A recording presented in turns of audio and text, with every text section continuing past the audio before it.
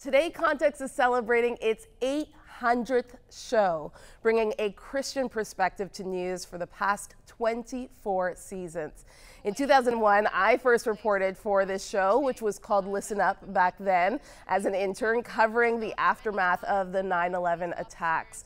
The documentary was called God at Ground Zero, and it essentially launched my journalism career. A prime example of how Context has been finding God's stories in the news. Well, founder of the show, Lorna Dueck, joins me now. Congratulations, Lorna, 800 shows. Your vision is still living on. Oh, thank you for doing such a beautiful job with it, Maggie. It's wonderful to see you soar with it. Take us back to why you felt the need to start Listen Up. Well, the show began really on training wheels at 100 Huntley Street with the founder of Crossroads Christian Communications, Reverend David Maines. And he at that time was a daily live show, and he expected his co-host to have something interesting to say about news and current events. And I just had so much to say about it. David started to say, okay, let's put this in a segment, let's do it here. And then eventually it became a segment within 100 Huntley Street. And after 5 years of being on training wheels, it was launched into its own program. Something brand new for 100 Huntley Street. Once a week, it's called Listen Up, and here's Lorna Dueck. Why is it important, Lorna, for Christians to be able to speak into news, current affairs, what's happening in the world? I love the image in Proverbs 2, verse 1, where it says, pardon me, 2 verse 11, where it says, wisdom cries out in the street, and God is personifying wisdom and saying, I'm crying out in the street. I'm at the top of the gate. I'm asking to show you the way. And so I always felt that going journalistically after stories was an opportunity to go journalistically after God's wisdom. And you hear it, you know, whether it was at James Bay Cree Nation stabbing crisis earlier this year, you heard in the sound bites of the analysis and of the families and the community that spoke, you can hear where God's heartbeat is for people. And that's the beauty of being a Christian journalist, is going in and saying, I'm going to look and listen for God's wisdom and put it together. And that was always a priority. It's hard to believe it's come to 800 shows. Yeah. Listening is so important in our job. Out of all of the different stories that you've told over the years, which ones stand out to you the most? The stories of human resilience. Like absolute, amazing to see how strong the spirit is. I remember covering the huge fire in Barrier, BC, an area twice the size of Toronto burnt down, 2003, and a little 8-year-old boy, Lane Barcy, saying to me, I prayed for God that my house wouldn't burn down, but it did. And then asking Lane, what do you think about God now? And he just said, I think God's going to help me get stronger. And like from an 8-year-old child all the way to an elderly person, again and again, as you covered places where the human spirit had to interact with something terrible, it's resilience, is amazing resilience. Yeah. People, when challenged, can really rise to the occasion. You know, the tagline of Context is going beyond the headlines, and this show has gone beyond the television screen as well. Sponsoring a Syrian family, tell me about this. Yeah, well, I think one of the biggest stories of the last 20 years has been how the refugee crisis mobilized upon the globe. 20 years ago, we didn't have 100 million people looking for a home. And so when the Syrian refugee crisis began, 2011, just kids spraying graffiti, protesting a government, and a government crackdown erupted in a civil war that displaced Syrian families. By 2015, we found ourselves covering that multiple times because you see, Canada has something which we should all really cherish and hold, and that is the private refugee sponsorship clause. And so we knew viewers could care. And just by talking about that, we were able to introduce a Syrian family for sponsorship. And viewers stepped up to say, we'll pay for that. And another viewer connected us to 2 churches. And so we watched the Saloom family, Raul and Nadal, you know, beautifully settled. They're Canadian citizens now. They've been able to get their kids, of course, into school, get jobs, learn English, all those things. But it needs to keep happening again and again. And that's one of the most beautiful things about great media is you can inspire people to change their actions. And that's what I love about Context, Crossroads, is this two-way television that David Maines used to always talk about, right? The fact that you could turn to, you know, our audience at home and say, hey, partner with us in sponsoring this family and giving this family hope. That's not something you can do on any television show. I don't know anywhere else it can be because of the two-way, which is, and I've had people from major networks say the same thing, you did it the smart way in asking for donations. And so, you know, you do that so well, Maggie, in relationship with our audience, but because our viewers are saying, we want this covered, we want to pay for this, and it's a two-way street, so it's lovely. Let's talk about Christianity, faith, and culture.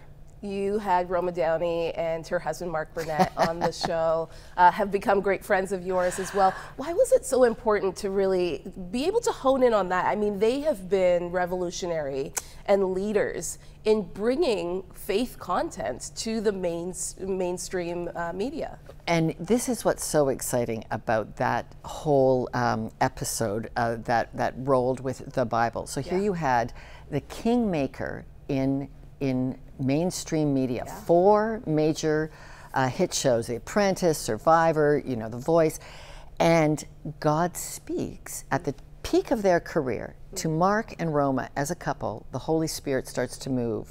First on Roma, then on Mark. I want you to make the Bible. The Bible. They do 10 hours, 5 different episodes. Even the big networks turn it down.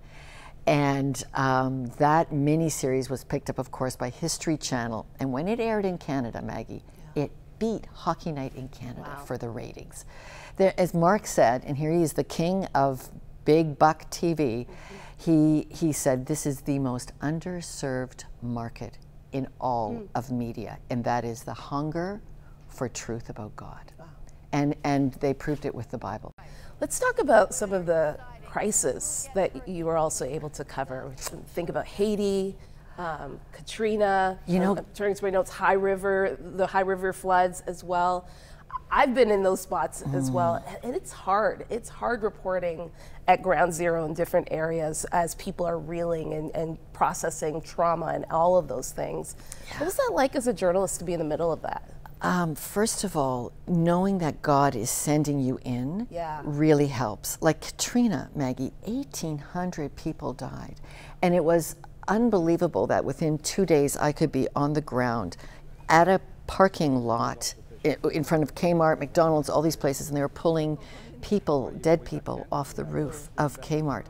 And what was so astounding was, here's McDonald's, the largest, you know, food distributor for whatever they do there, closed, and a giant tent is set up, and the churches of the area are serving thousands of people food for free. And the contrast of seeing the resiliency of God's people say, we will care. That's one of the most amazing things of being on the ground in crisis. And you're right, I have been privileged over those 20 years to cover so many amazing stories, whether it was seeing 150 people on their roofs in High River, Alberta, when their 2013 flood happened and they're getting plucked off of there. The church completely flooded, like pews, everything covered. And yet, resiliency that God equips people with and says, get out there. Sometimes I think we think too hard when we think a crisis is coming. What I loved seeing as a journalist was people who just rolled up their sleeves and said, with the grace of God, I can do this. We're going to get through this. And people need people. People need people in every crisis. I want to talk about the changes of Christianity within the media as well. In your sense, Lorna, how have you seen maybe that change in the way that Christianity, faith, is perceived in the media today? Well, if my goal was to make Christianity famous, I feel I was a resounding failure in my 25-year career on this show, because I saw such a declining and a closing of the door. We had the privilege of doing a column at the Globe and Mail for 16 years with the content of context stories. So you'd cover it here, you'd write about it there. Amazing. I can't tell you how much that pitch world has changed of trying to get those ideas.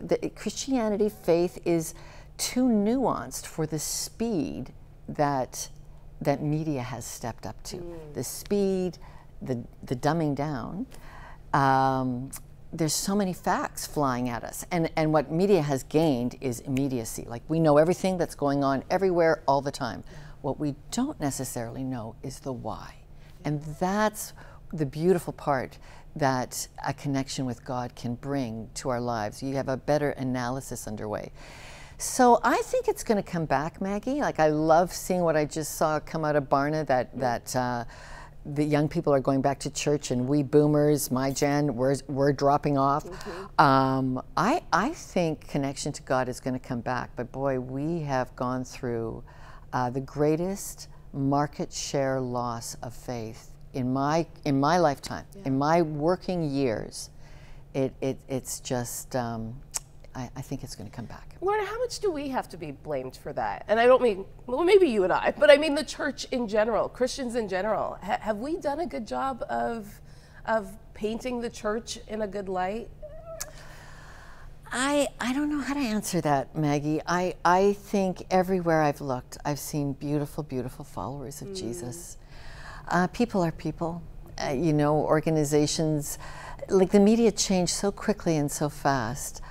I'm not sure the church had the capacity to also say, and we will stay on the front line of every media relationship.